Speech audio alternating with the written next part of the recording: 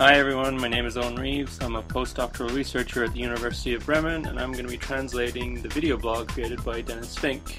This is Dennis. He's a PhD student at the Max Planck Institute for Marine Microbiology, and he's going to be keeping us updated over the next 5 weeks about the goings-on aboard the research vessel METEOR. Welcome aboard. Built in 1986, the METEOR is almost 300 feet long and is based out of the port of Hamburg in northern Germany. Now, before we get down to the task of unpacking all of our gear in these boxes, let's first meet Nicole Dubilier, our chief scientist. Hi, I'm Nicole Dubilier from the Max Planck Institute of Marine Microbiology in Bremen. I'm the chief scientist of this cruise. It's the 82nd expedition of the German research vessel METEOR, and we're now heading out to the Menez Gwen hydrothermal vent field. It lies south of the Azores on the mid-Atlantic ridge at 37 degrees north. Menez Gwen is a large underwater volcano that lies at about 800 meters water depth.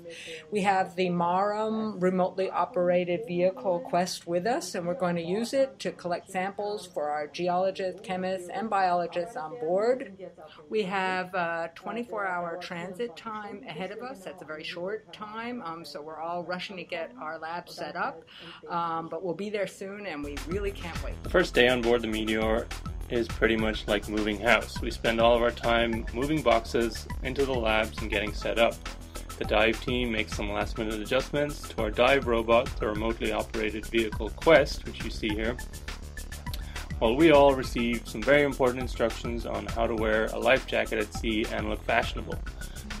So after a first day of unpacking, we are finally ready to set sail from the port of Ponta Delgada in the Azores. The weather is good, and even though not all of our gear is unpacked and set up yet, we are looking forward to a great cruise. So thank you all for watching this first installment of News from the Pile Deck, and until the next time, all the best from me and Dennis.